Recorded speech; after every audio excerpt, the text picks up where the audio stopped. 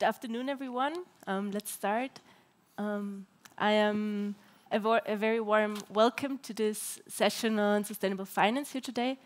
I'm very happy to be here and to be doing something that I love doing most as a journalist, which is asking questions about strategies to tackle climate change. Because as you all know, like if we don't find a solution to this issue, all other problems that we are discussing will become very irrelevant soon. And this obviously requires a huge shift in the way our economy works, including the financial sector, which has a very big role, of course.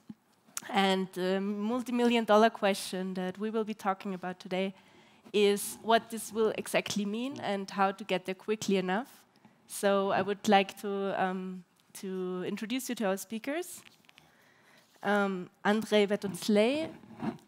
He's the Minister of Finance of the Republic of Slovenia, who is also chairman of the European Investment Bank's Board of Governors, and as I also could see, has a very impressive record in academia on finance. KAŽIMÍR, Governor of the National Bank of Slovakia and member of the Governing Council of the ECB.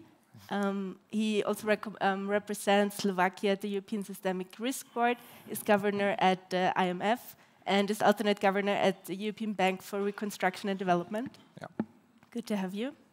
Pierre Heilbronn, he is the Vice President for Policy and Partnership at the European Bank for Reconstruction and Development. He has a lot of experience also working for the European Commission, as well as in French politics.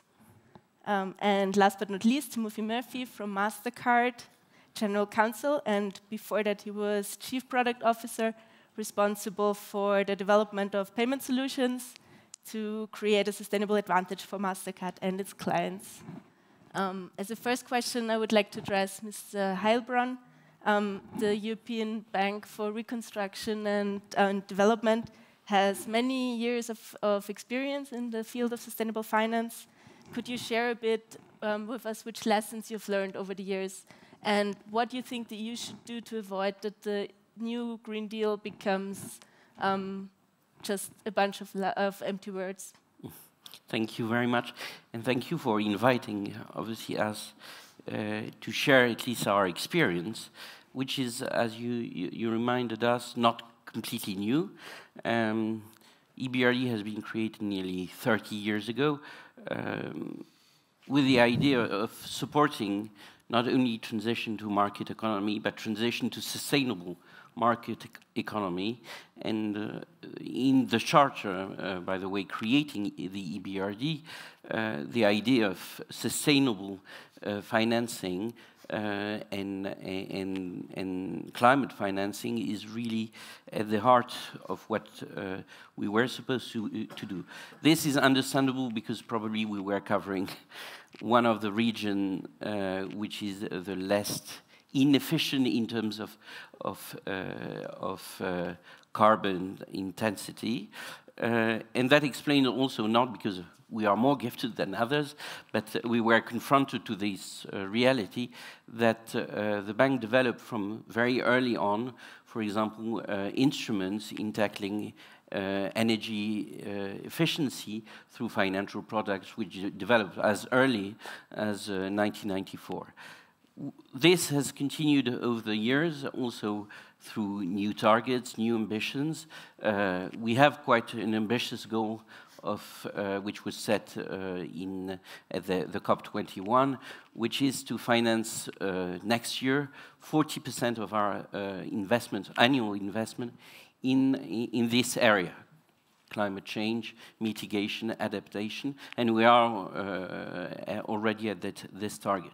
So we have this experience, 30 billion of investment in that field, more than 1,600 projects in that field, and working not only on policy, and I will mention, probably will go back to that, but also with a very strong local presence, local banks trying to support the local banking sector, delivering products specifically tailored to the challenge of sustainable finance and climate change.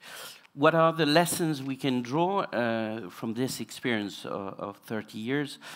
I think first that there is one part of the solutions which are linked to regulation, legislative framework, regulatory framework, and we really believe that only investing is not enough, or trying to invest is not enough if you don't tackle the root causes, more or less, or obstacles, bottlenecks, which are linked to the local legislation.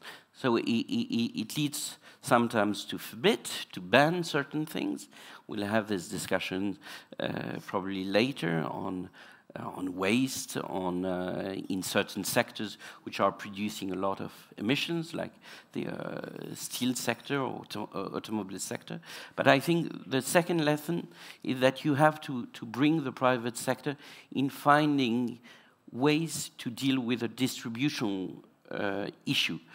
If you want to transition to carbon neutral economies, you need to tackle more or less the question of job creation and how the losses and gains are distributed among regions, among actors, and that leads probably to be very active with the private sector, having a holistic strategy based on the different geography, which takes cohesion at its heart. Mm-hmm. Thanks a lot. As a next question, coming to Mr. BERTONCELJ, before commenting on more the general topics that we are going to discuss, I wanted to start on a very current news. On the next Tuesday, the European Investment Bank, which you are the chairman of the Board of Governors of, will decide whether to adopt or not the very ambitious draft that they have presented in July, which includes phasing out fossil fuels by 2020. But it seems like there's a lot of opposition against that starting now, or manifesting during the last weeks. Can you fill us in? What is going to happen on Tuesday? What is at stake here concerning the future of fossil fuels, especially with regards to natural gas? Okay, thank you. Well, a lot of money is at stake here. It is predicted that 1 trillion euros in the next 10 years will be needed to tackle climate-related challenges. Needless to say that projects within the European Union are competing for the various sources that are available within the European Union. So when I discuss and when we discuss climate-related challenges, no doubt Europe is leading the way, and it should stay that way. So we need to tackle that issue for sure. But there are some other issues that need to be aligned with this, and how to align the policies within the European Union and how to finance all these issues. Let me relate this issue to these more regional issues that we all are aware of. Central European countries, including Slovenia, where I'm coming from, are below EU average of being in terms of development.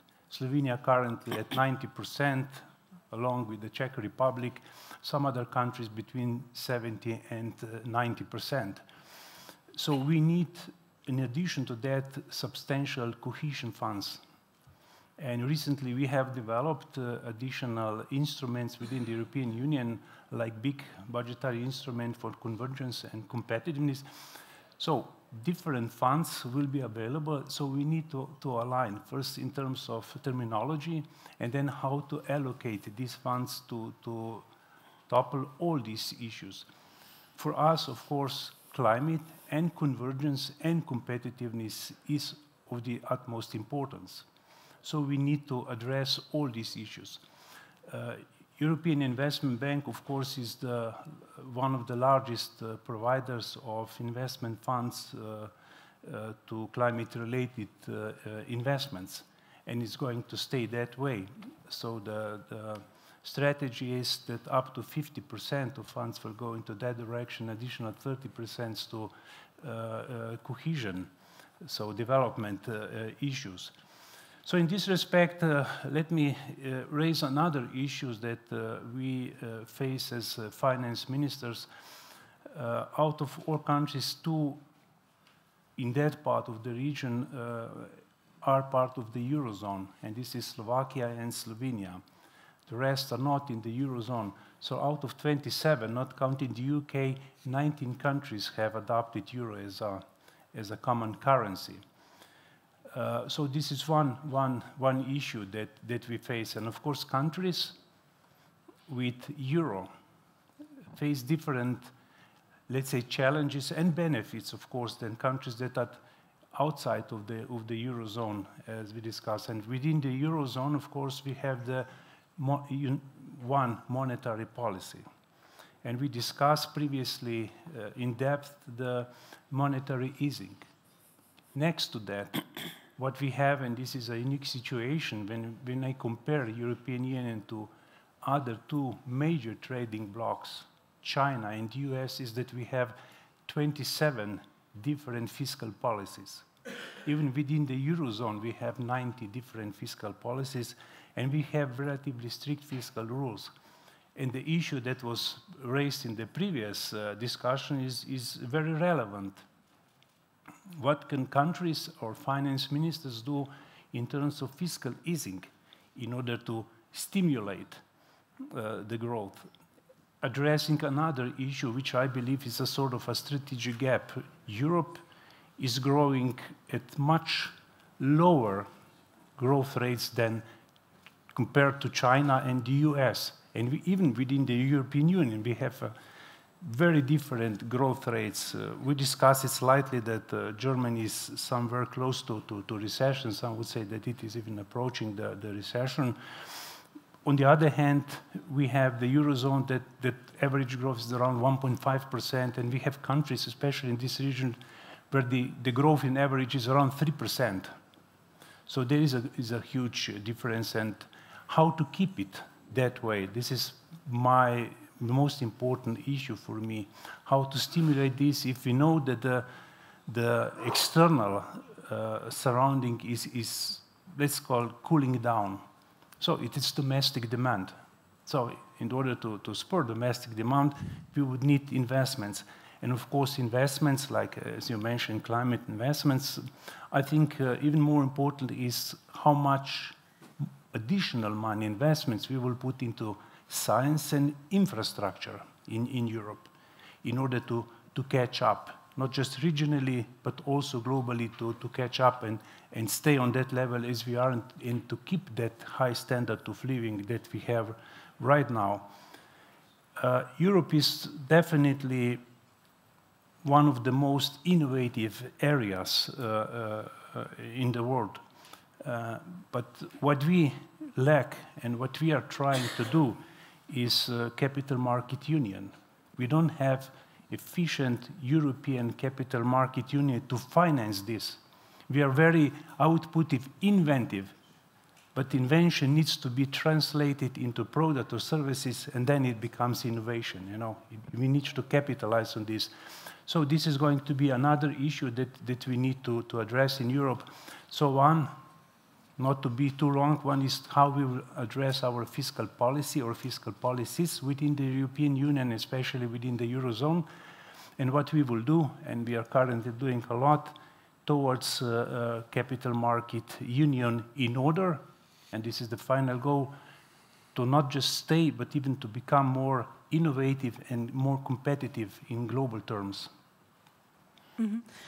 But to put it in more concrete terms, what would that mean? What would these challenges mean for sustainable finance? Which role could, for example, coming to you, Mr. KAŽIMÍR, which role could central banks play in this challenge of moving more towards sustainable finance, of moving our economy towards a more low carbon economy?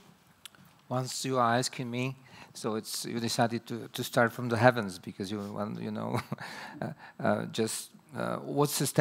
does it mean sustainable financing in this world? What does it mean to be sustainable in this today's world where the part of our day-to-day business is uncertainty, and the economics likes certainty, also the family life likes certainty, but unfortunately we are surrounding with events which are materialized in risk.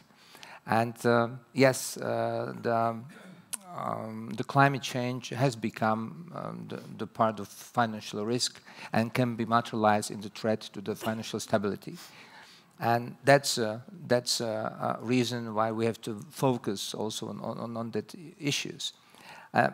You know, the role of central banks in this matter can be just really the pioneering, you know, and just to revoke, to irritate, to catalytic role in a discussion and with policymakers. And I think we try to do our best in this area.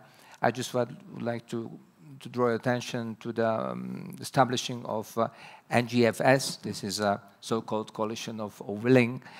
Exactly, this is network for greening the financial system, where the central bankers are gathering together with the supervisors and relevant key players on the financial markets. And this is a very good forum, you know, just to put together and to start from the very, very fundamental basis on, for example, very simple issue like to collect data, because we don't have proper data. It's just very simple question about what does it mean? What is the eligible the green investment? What is it? You know, it's extremely for Slovaks, and for what Andrej said, for example, is it the nuclear energy eligible as a green investment? Yes or not? Yeah, I know that this is a very delicate issue in several countries, but looking at the energy mix in countries like Slovenia, Slovakia, Czech Republic, this is the part of normal life, you know. So from this point of view, back to the central banks, what we are lagging, of course, behind the trends. We have to focus on the intellectual capacity. I mean, we have to really hire the more experts in this area, together with the new technologies, the green financing. I think this is part which we have to tackle daily. And just to be very honest, on investment, because, you know, central banks also used to invest, we are behind, and it's quite clear, because we are tight on security and liquidity, and I'm not sure that the credit rating of green investments is so high at the moment. So most of investment opportunities are below investment eligibility level nowadays. Also, central banks invest in high liquidity papers, and I'm afraid that this is not case of green investment again. And again, about the maturities, this approach also disqualifies the green financing bonds. So we are working in this coalition of willing, where Slovakia would like to be the part of this coalition also, in three work streams, you know. So the first is banking supervision, the second one is macroprudential policy and also supervision, and the third one, it's very interesting, this is about the scaling of investments. And together with markets, together with international or multinational institutions like EBRD or EIBR, I'm pretty sure that we have to share the experience, because this is really very new. We can just talk hours about that, you know. You know that it's the global question. You can read many tweets against, but what's the reality is that, for example, I watched yesterday the Armageddon movie, if you remember.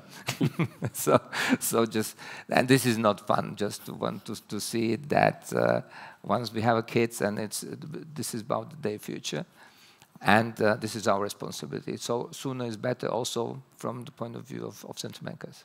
Mm-hmm. Just to quickly follow up on the hint that you gave on what big data could play in this. Until the EU taxonomy, for example, is adopted, that might take some time. Could big data analytical tools be a solution until a European classification system is adopted? Definitely, yes. The question is who is the owner of this big data and who is willing to share this data with us, and of course about the analytical capacity just to handle with this and to squeeze the data in proper way. But we're just working on that, you know. So but on the European level, I think, you know, just to be dependent on national initiative, I think it's not enough. And so international cooperation, I think it's this fundamental requirement. And how far are we with this? How far? I just told you that we are lagging, you know. So we just can start with, for example, with companies, with private companies, private experts which are coming from private companies, which can just to offer us this big data and analytical capacities. So this taxonomy this is the part which it's on one side it's inevitable that we have to go further. On the other side, we have to decide if we do it with our internal capacities, or we are just outsourcing is also possible in this area. Mm-hmm. Coming more to the consumer side of things, Mr. Matthew, would you share a bit your experiences at MasterCard working with the consumer side of sustainable finance? Where are the challenges in this? Where are the gains that can be made here? Yes, with pleasure. So, you know, our conversation so far has been macroeconomic policy, major economy incentives, national investment programs. I think we also have to recognize the financial services industry touches every consumer with a bank account, which is substantially every consumer in every citizen in Europe and in other parts of the world. And I think there's an extraordinary untapped opportunity for us to use that scale and reach to encourage more sustainable economies. We're already educating consumers about the power of and the importance of smart investing, of savings, and this can be another topic, another area I think that our industry can cover. And we think that's critical. So at MasterCard, we have looked at the importance of sustainability. We believe fundamentally in taking a long-term view and the need to invest in the societies that we operate in. We've been fundamentally committed to financial inclusion. Sustainability needs to be a part of it. And when we look at what we're doing, we realize, look, there's a lot that we can do in our own shop. We were the first payments company to adopt science-based targets. We have 100% renewable energy. We will look at green bonds. So we will look at, we issue debt in the euro markets, and we will look at taking on financial covenant obligations to meet our own targets, which I think is a very interesting innovation that you're seeing obviously come around to the marketplace. But really none of that is all that interesting because we're relatively small. We're 17,000 people around the world. But where we can have an impact is the network that we operate and how we can reach consumers. And so there's a couple of things that we're thinking about in that space. First, although plastic cards will eventually go away, they're not going away for a while. So what can we do with partners in our supply chain to have that recycled and have that better environmental impact? So that's one thing. Secondly, there's a lot we can do to help incentivize consumers to use the parts of the economy that are relatively environmentally and sustainable friendly. And so anything we can do to make it easier for people to move to mass transportation by electronic payment solutions is good for sustainability in the economy. We're working in the developing world on pay-as-you-go solutions for solar energy because so much of the developing world, people are stuck, with small coal fires and so on, significant contributor to environmental issues. If we can move people onto solar with a pay-as-you-go, easy-to-pay model, leveraging electronic payments, now that's also interesting. But I think the real opportunity sits here in Europe and in the United States and in other places where how can we help consumers make wiser spending decisions? we've partnered with an extraordinary company in Sweden called Teconomy to create an app that, using an index that we have created, helps consumers understand the carbon footprint of their spending decisions and then gives them the information they need to make better spending decisions.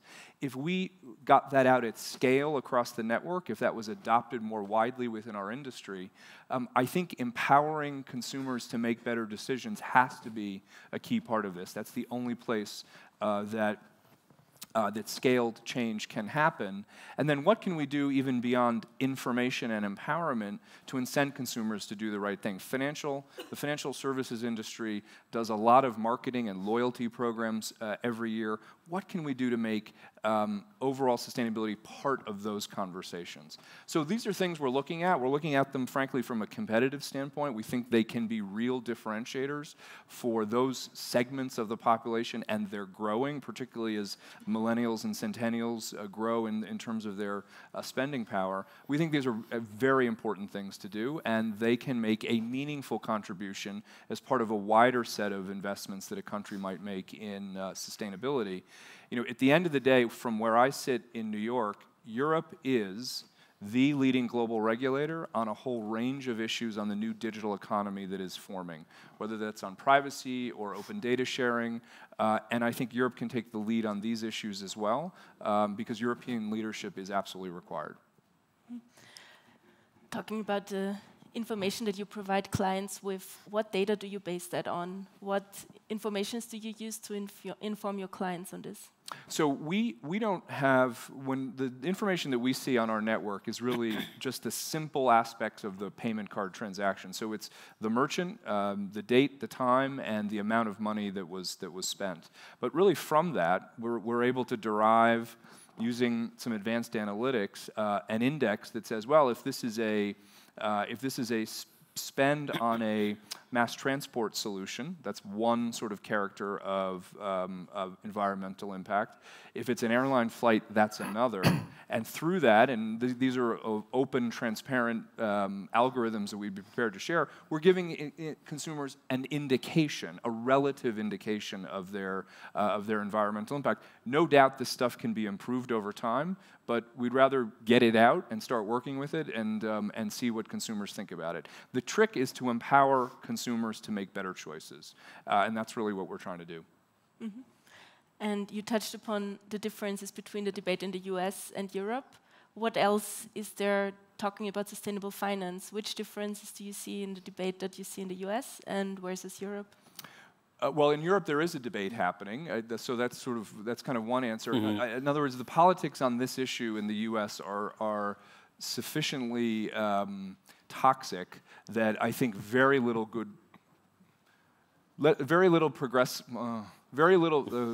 policy is happening. So you have an opportunity to lead when while that debate goes on there. We'll see. Mm-hmm. And coming to the challenges again that you were mentioning before, for especially the region where we are here at the moment, which challenges do you see talking about adopting measures concerning sustainable finance here? Which challenges did you mean concretely before? First, this is a very broad topic, and we have to address it from different perspectives. Our strategic platform in Europe is sustainable development, so everything is basically based on sustainability. Therefore, sustainable finances, or how to finance sustainable development, to put it in other words. So we are competing with two major blocks among others, and there are some differences. So the most important challenge for us in the future will be how to transform from, let's say, standard industry to standard economy to circular economy. That includes all these topics, like climate change, digitalization, robotization, and in other words, how to transform standard industry into Industry 4, as we used to say, and how to change our society into Society 5, to use these broad terms to describe what I'm meaning in just 2 words. And of course, the major challenge is going to be how to finance that. In Europe, unlike the other 2 blocks, we have much of public funding. We have public schooling systems, we have public health care, we have public schemes. So basically all of this, or majority of this, is financed through taxes and social contributions, unlike the other two blocks. So I think this is European values, and we would like to keep it that way. Let's start from this platform.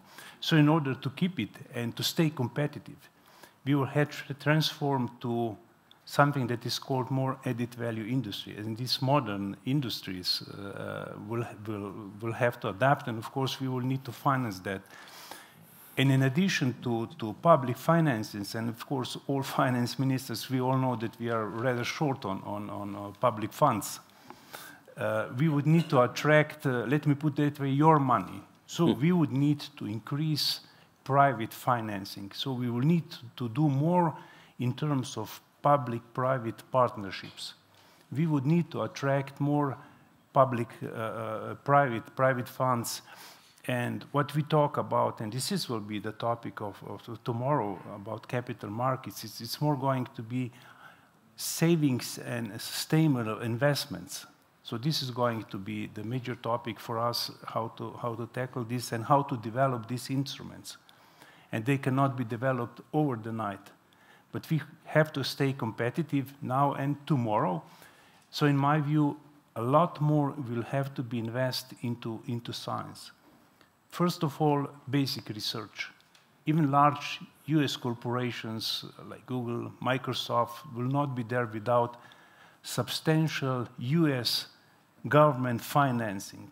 And then, of course, private companies will build on these findings. This is exactly the case in the United States, and this is what we need to do in Europe more, substantially more, if we want to stay competitive in the future. Because I think this is going to be one of the most important battles that we need to at least stay in that confrontation, not to win the war. We would need to increase that. So again, additional funding will be needed. And of course, different instruments will have to be developed. I already mentioned that Europe is one of the most innovative or inventive areas in the world.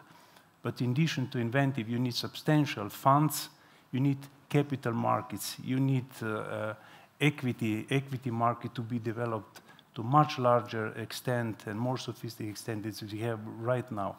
And this, of course, will attract a lot of money that we need to finance this. What I mentioned is really huge amount of money for small economies that we are mostly here gathered.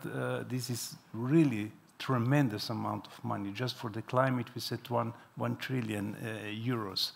For other investments in science, for example, we say around 3% of GDP to catch up. And in addition, in this area, we need to address the issue of convergence, you know. How to get that developed that we will be at least on the EU level and then on.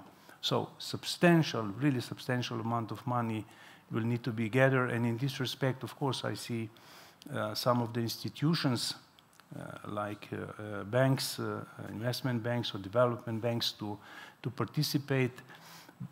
Next to public financing or taxpayer financing, I think the major issue for us, because we are not that used to it as our Americans, is how to attract private funds. First, to develop the instruments.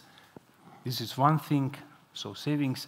But the other thing, equally important, is what products or what projects can we develop that will be profitable enough. Of course, private investors will invest if the projects are profitable enough.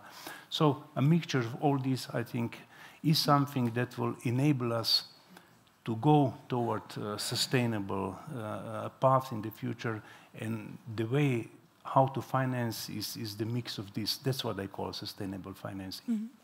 In Slovenia, you have a company who is pioneering in electronic aviation, Pipistrel. So do you see maybe Slovenia or which mechanism in Slovenia work towards attracting private money into into these kind of sustainable research projects? For your information, Slovenia is a small economy, but it's very open economy. 85% of GDP is related to exports in Slovenia, so it's really small, very export-oriented economy. And of course, we are even more, let's say, influenced in good and in bad ways to what is developing in our surroundings. As previously discussed, Germany is as well for us the major trading partners. And next to external developments, of course, internal developments are very important. So from my point of view, what was important for me is to establish macroeconomic stability and near-term as well financial stability, including fiscal prudence. So one of the ways in terms of Slovenia was to get to budgetary surplus and to lower public debt, and to have this European financial structure in line with the Pact of Stability and Growth. So within 2 or 3 years, we will achieve this. I think this is very important also for foreign investors, that they see macroeconomic and financial stability, and already financial investors and rating agency, for example, we have now AA standard level, are seeing Slovenia as one of the opportunities to invest. Of course, we are open to the investments, but on the other side, on our side, what we need to do is, next to that financial or monetary easing that the European Central Bank is doing, as we are part of the Eurozone, is what we can do on our side in terms of fiscal easing. And here I have, to be open, slightly different view what we need to do in Europe. I think we need to start discussion within the European Union how to do a bit more fiscal easing in this respect in order to finance what I see crucial for Slovenia, to put more money in the future, and I would call it to put money in science, and to put more money in infrastructure. And especially infrastructure, let's say modern infrastructure, will help us to fight climate-related issues. Mm-hmm. We need to have a very good, let's say, sustainable transportation. We need to work towards smart cities. And I see this should be the solution for us to move towards really becoming a carbon neutral country, and to meet all these goals. We are currently meeting these goals, but to meet this very important goal by 2050. Mm-hmm. But to be very honest, to meet all these goals, Slovenia alone, we don't have sufficient financial funds. I currently really doubt that any country in Europe has sufficient financial funds to push through all these projects that we've been discussing today. Mm-hmm. So in this direction, developing capital markets on the Europe-wide level is very important for us, because we are a country of 2 million people. To develop our own capital market, of course, it's very important, but it's definitely not sufficient. We need to attract monies or go for the instruments Europe-wide. Mm-hmm.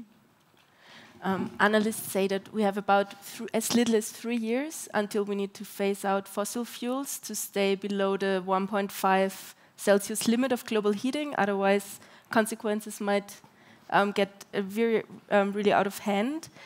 This means a very, very quick shift of finance into renewable energy. Mr. Heilbronn, what do you think are the biggest obstacles for now that keep this shift from happening? And just seeing that the time is running out and I want to open the floor soon for questions.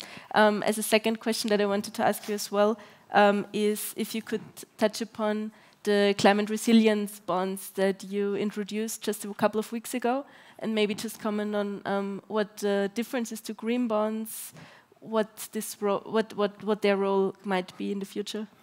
Thank you, and very quickly, because I think we should have time also to have questions and answers. On the obstacles,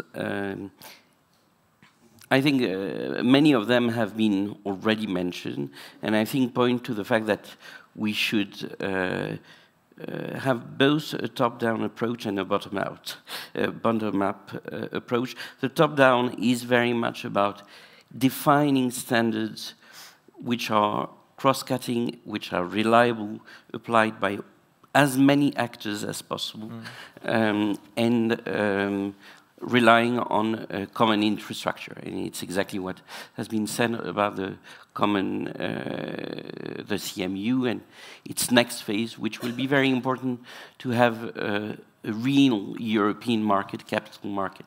We are doing that, by the way, we are trying to do that, for example, building a pan-Baltic capital market, and I think step by step, also having not only the infrastructure but the products will allow investors to be attracted in not investing in one single European country, but investing in Europe as a coherent environment in terms of regulation. The second element is beyond the price signals, which we didn't talk about, but obviously finding the right carbon pricing is obviously a very important element, not only to scale up climate financing, but to also shift the investments from brown to green, more or less investments. I think what is also important is tackling in an integrated way regulation and investment together. Green cities were mentioned. For example, we are developing really a consistent dialogue, both with the governments, but also with the private sector in countries where we operate, looking at how you can change transport policy, energy policy, all sectoral policies in a given town, while putting together the investment. If you don't do the first thing, you will never get the traction for the private sector to invest in a real way in these markets. So that's, I think, the second element I would like to stress. Last, you mentioned climate resilience bonds. We issued the first one of them just before the UN Climate Summit 2 weeks ago for more than $700 million. These are more or less the first application of the resilience principles which were adopted in September. And it points to the fact that you have both to find a set of principles where countries agree, and I think that's also the challenge inside the European Union about the taxonomy, because it's a fundamental element for investors to be sure that they are investing in something which is really aimed at what it is supposed to do. And I think that's a groundbreaking initiative, which points also to further work between central banks, that was mentioned, but also among regulators beyond central banks to provide this framework. Mm-hmm. Let's open the floor now for questions before we run out of time. I would collect 3 questions at a time. Please quickly state who you are and also to whom you are addressing your question to. Yes, please. Thank you. I already presented myself in the previous panel. I'm ANDREJ from Romania, Bank of Transylvania. Very interesting discussions here, and thank you very much.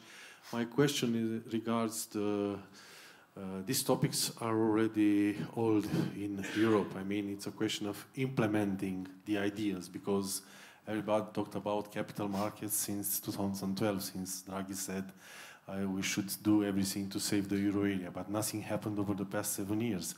Not even the banking union was completed.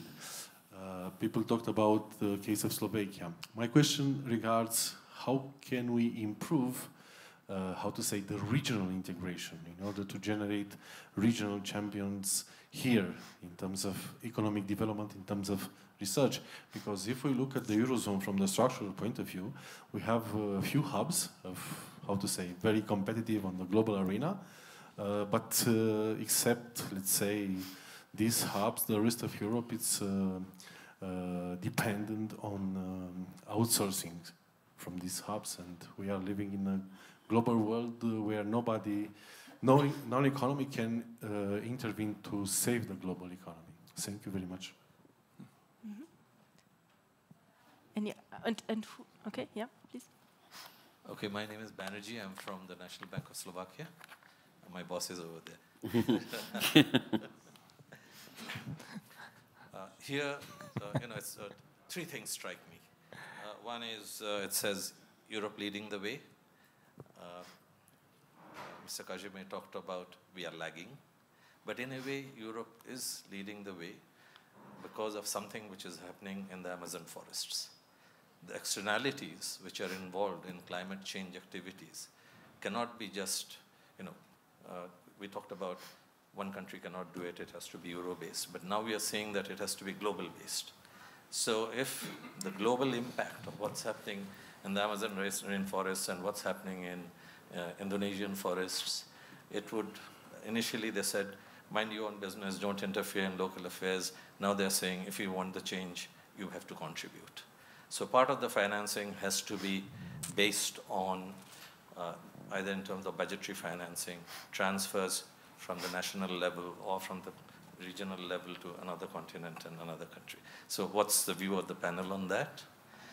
The second question I have is Mr. KAŽIMÍR quite rightly identified few items where central banks have to be more innovative.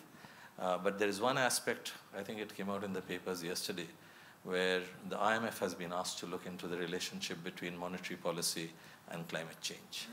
Now this is something which, with the former managing director of the IMF moving to the European Central Bank, maybe the ECB will begin to pay attention to that. So that's...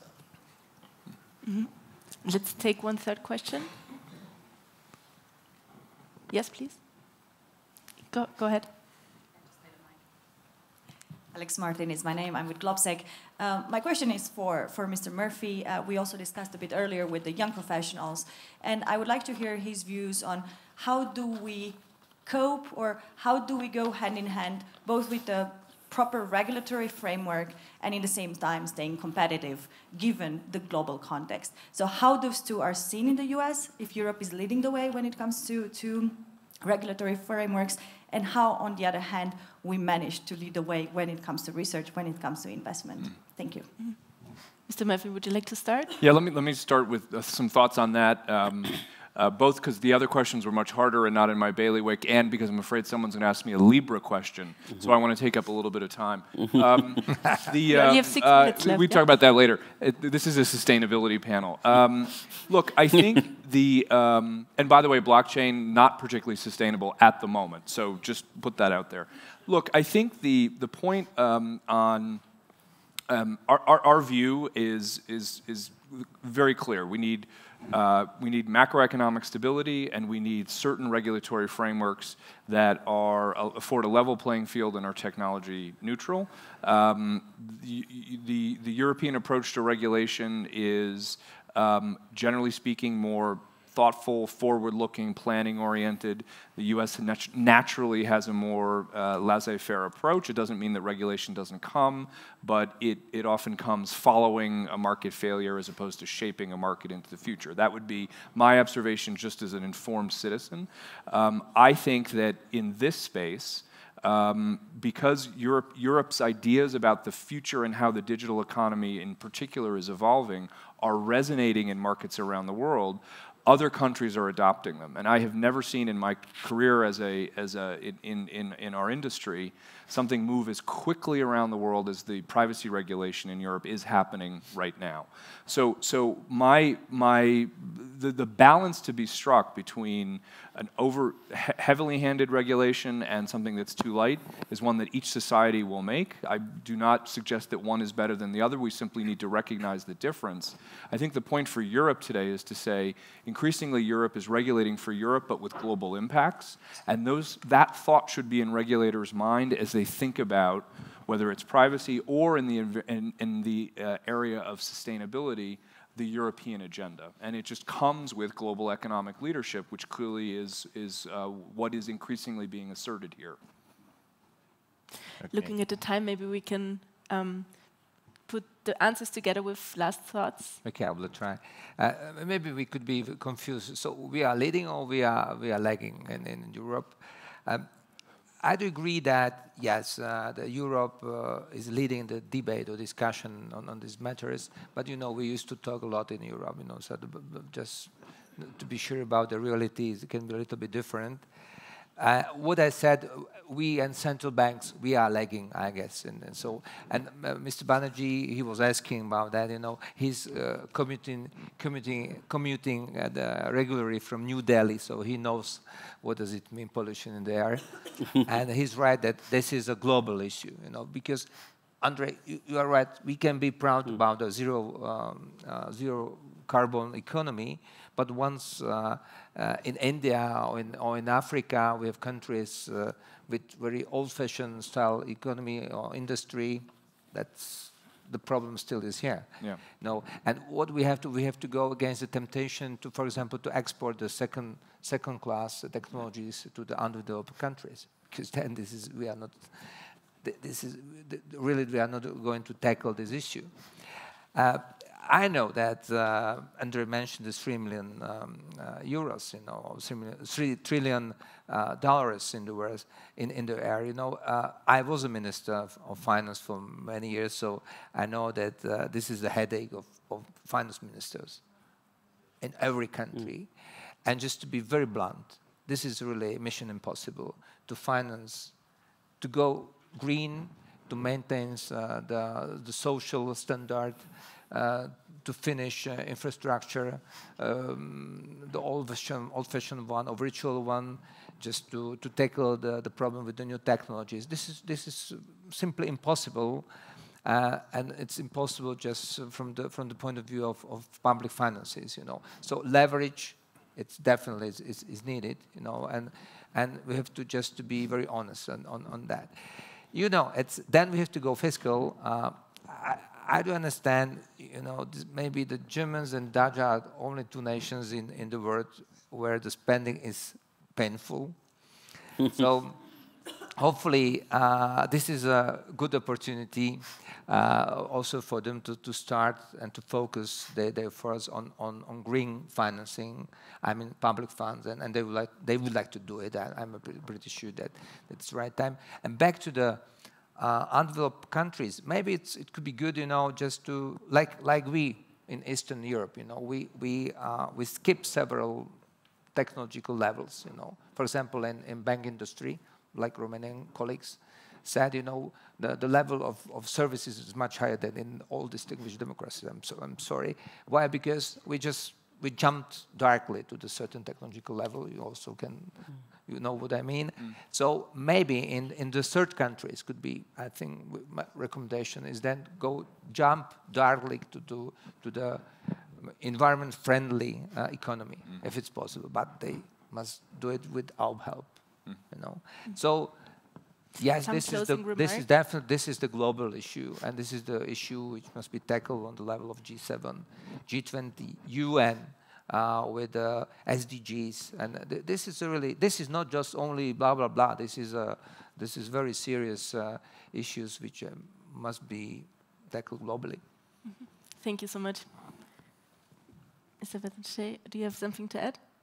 Yeah, well, we are now in the midst of budgetary discussions, not only on national levels. Now it's the time to discuss budgets on national levels, but also within the EU. You know that we are now having deliberations about the new period 21-27, and within that different instruments, EU budget, so-called WIC and so on. And what I see as an important here is that we will align policies and our views how to tackle different issues, different projects within these financing instruments. And at the same time that we will address, let's say, climate-related challenges and cohesion-related challenges with cohesion, and how we will find the right taxonomy and how we'll find the common language on these issues. Well, Europe is not so homogeneous as US and China, you know, one government, one monetary and one fiscal policy. we nevertheless have to deliberate and then, in the end, agree in related to financing taxes, even with consensus among 19 Eurozone ministers. So sometimes it takes us days and nights, as my colleague from Slovakia knows, to get to that conclusion. I think this will be now in the near term very important. So discussions that we'll have from now on and in 20, that we will agree on the common language and common policies, as we are policy setters for the budget 21-27, because with these instruments, and these are financing instruments, we will address the issues that we are discussing today. Mm-hmm. And Mr. Heilbronn, do you have some closing remarks? Very shortly, I think there are two kinds of issues which have to be tackled. First, the question of scale and pace, which is an issue for Europe, but it's a global issue, which has been very much highlighted before. It links also to leapfrogging in terms of technology, innovation, but also scaling up existing solutions, because we think sometimes too systematically about radical innovation. There are also, in many areas, and when you think about energy efficiency, proven technologies, which afterwards you have to scale up. So that's, I would say, scale and pace is very important. The second dimension, which is very important if all that is made acceptable to citizens, is obviously that this transition should be equally, at least the transition should be just, if you want, which means that everybody can find its interest, taking into account different starting points, given different development, given different histories. And that is obviously the case within the European Union. So all the reflection about should we create a fund and how it would ease these tensions, which can be divisive in terms of regional integrity, which was one of the questions, is also a question which goes beyond the EU borders. Thanks. Obviously, we could continue this discussion for much longer, and I hope we will do over coffee. There is a coffee break now.